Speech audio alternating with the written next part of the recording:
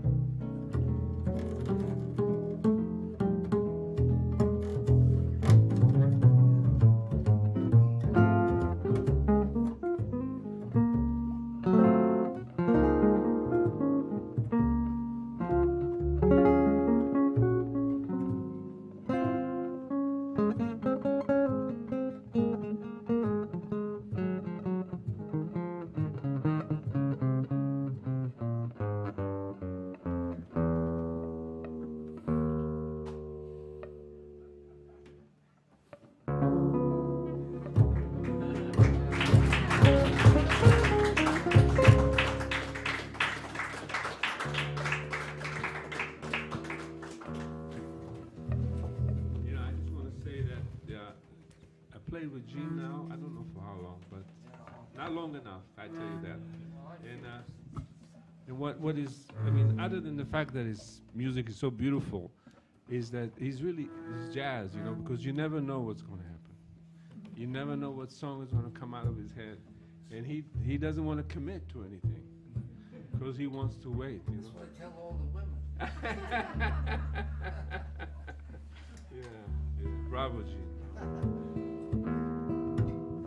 That's not true, by the way. About the women or the music? Hey, Gene, your tuner is on there if you need it for the E string. This one. The bottom one. There you go.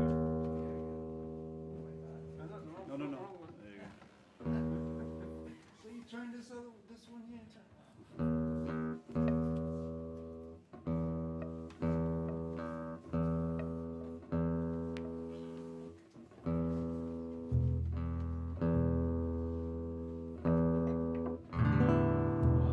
Ronnie and I have been playing at the Englewood Hospital for a number of years because of the generosity and the music lover who's one of the main doctors there.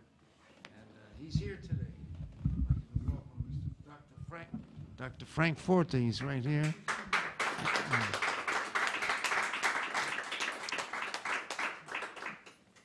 And when Frank was really involved there, he made sure that a lot of jazz musicians got help with their bills and medications. And I know he's had a number of great artists. We can name, what was that great singer? Yeah, It started with Dizzy Gillespie. It started with Dizzy Gillespie. It started all with Dizzy Gillespie over there at the hospital, Englewood Hospital. This guy, and he's just a great human being. And thanks for coming today, Frank. Well, I'm glad you're back at the hospital. Thanks for being in our corner too, A man. lot of good things because What do you say? Nimesh, the oncologist, he wrote a book about music and medicine and how people feel. Can you hear him? Plays the drums and has two bands. One of them is a rock and roll band, and they do a lot of Beatles songs. And the other one is all gynecologic oncologists, 3 men and 2 women. And one of them is from Alaska, and they've played at the hospital and for other events like that. And they made a lot of contributions from whatever they made with playing to that program. So it was very fortunate, very fortunate. The other night I saw that in this great hospital that they have called Chastain on the show The Resident, because I still watch it because I'm not in the hospital anymore. There was a woman playing the harp in this gigantic auditorium that was also the entrance to the hospital. And lo and behold, I said, we had a harp player playing there long before the show was on. That's right. Wow. I didn't hear a thing you said. I'm sorry. You're falling asleep. I need your hearing ear aid? stuff. A hearing aid? Hearing aid. I need a hearing aid. I heard you laugh, and I know you made some nice noises. But thank you, Frank, for being here. You know, there's many sources of music. Some of the great music was written for the film, and one of my favorite songs written for a movie called The Sandpiper, and it's going to feature a little bit of the arco bass here, which is unusual for, in a lot of areas of jazz to have the bass player play with the bow, and Josh is really great at that, and going to feature him. You know you're going to do this, right? It's the song. It's called "The Shadow of Your Smile," and it's for this wonderful film. And the opening scene of that film is on the Pacific coast, and I could imagine somebody looking out over the Pacific, thinking about somebody they miss. And I wrote this little intro for this wonderful song by Johnny Mandel. Great song, great writer, and Okay, here it is. Henry Mancini. Of course, he's Italian, man.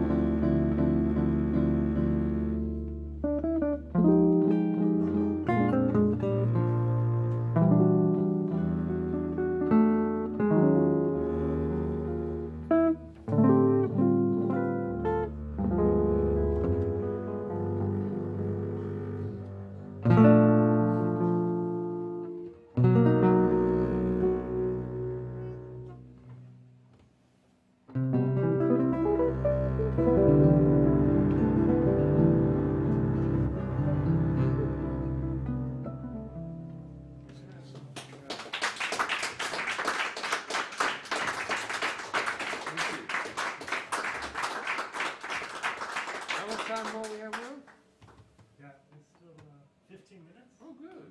Great. Play a nice ballad? Yes.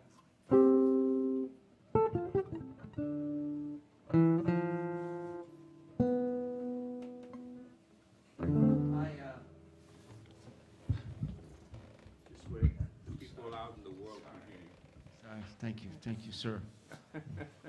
I recently did an album with the wonderful Nancy Wilson, and it was just me and Nancy, and two other guys, Ron Carter and Grady Tate.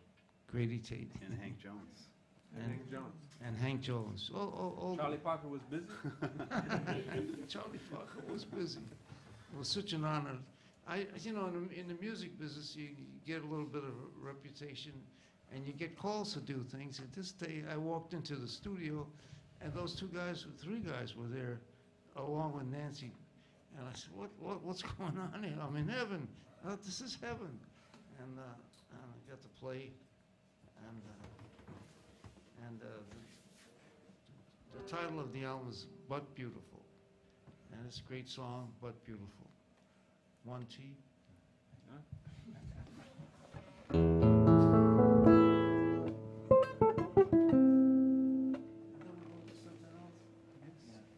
Something in F maybe? Okay.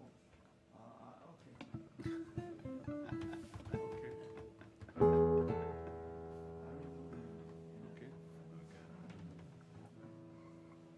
We're not going to play now. We're just going to talk.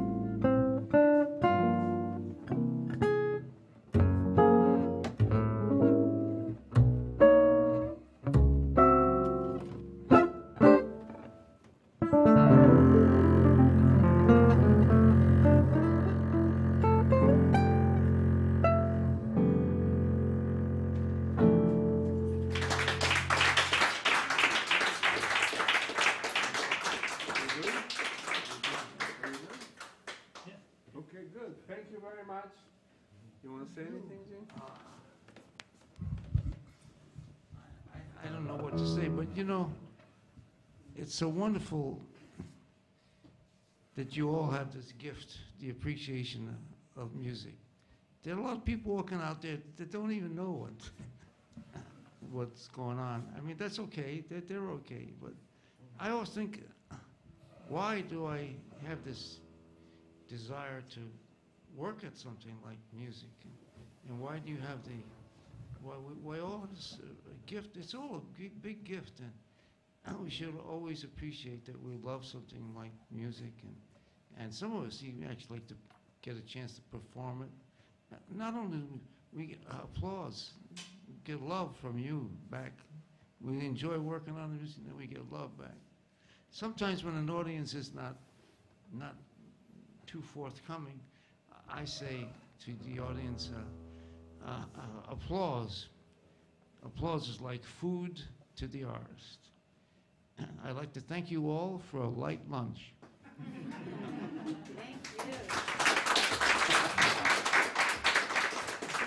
That's a joke, please. I mean, I gotta tell a joke every now and then. I just have to do a joke. I'm expected to tell a joke. So thank you all the people involved in having us up here. And Jazz Foundation of America. Jazz Foundation, of course. And I love you. Thank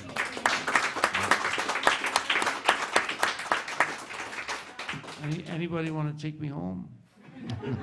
I love you. I got Dr. Forte again, Dr. Frank Forte. And Josh Marcum on bass.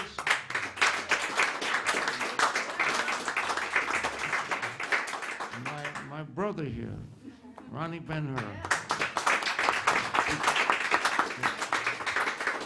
right, thank you. One more time for Gene Bertoncini.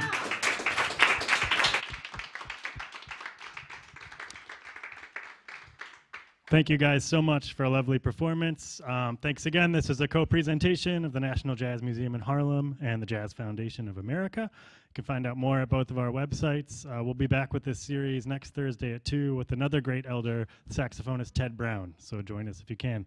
Thanks so much. Have a great day.